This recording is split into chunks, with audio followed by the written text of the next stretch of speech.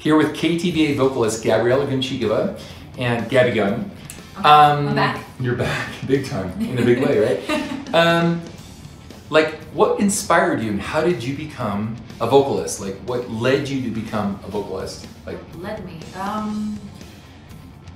It's kind of running in our family, is the truth. Because my dad is a guitar player.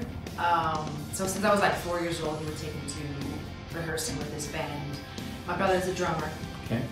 And since we were like 9 or 8 years old, we were major fans of Kiss. Wait, where are you from? I'm originally from Czech Republic. Okay, there we go. And this was when?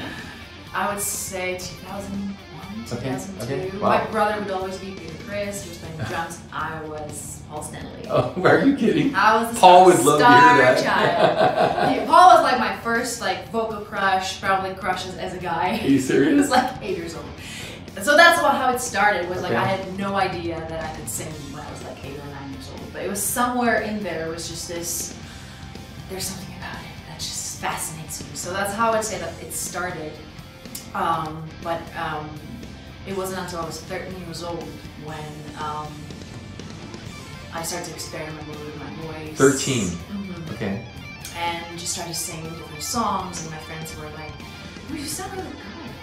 You sound really good, like you should do something about it. So my best friend and my dad, they persuaded me to sign up for a first like a singing competition, like a little idol. Yeah. In a very small Czech idol, small village in the middle of nowhere. And I won that. And that's why I like to say. Did your parents support that, or? My dad, when he found out that I'm going to be part of some singing competition, because he had no idea if I could sing or not. His question. Wait, did you hide? I was hiding it. You hid it. I was only singing when they were not home. Okay. No one was home. Why? I don't know. I was intimidated. I was like, I don't know if I can control it. Like I want to play with it a little bit. You're 13. What I can sing, right. And I didn't want to be judged. I didn't want to be like, oh, you suck, or whatever. My parents were later supportive.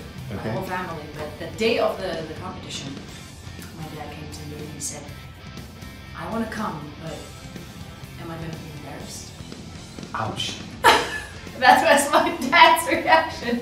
Ouch. Okay. And then big lesson for everybody out there.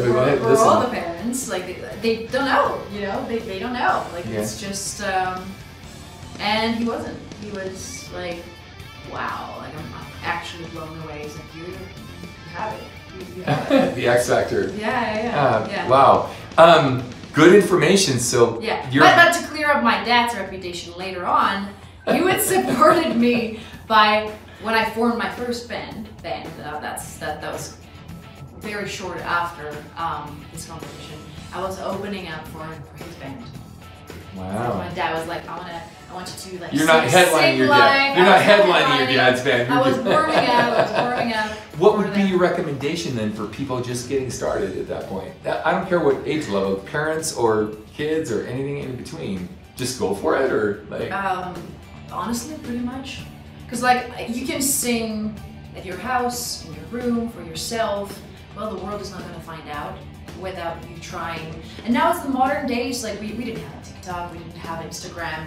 And still, even nowadays, even if you want to do social media stuff and like sing on TikTok or Instagram, which is great for your exposure, you still have to aim for do live gigs. Okay, wait, yes, big time, live gigs to prove. Oh my goodness. Okay, but did you get beat up then on people that on Instagram, TikTok? Like, did they make fun of you? Like, have you had like negative comments? I didn't. I mean, that wasn't until we started to work together.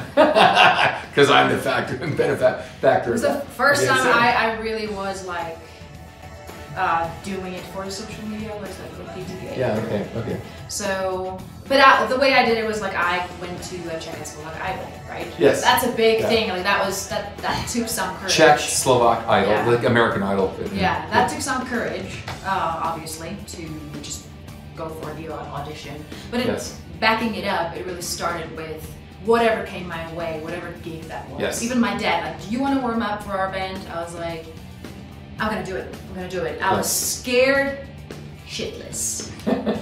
Going first time on the stage, I'm like, this is it. I either gonna collapse, faint.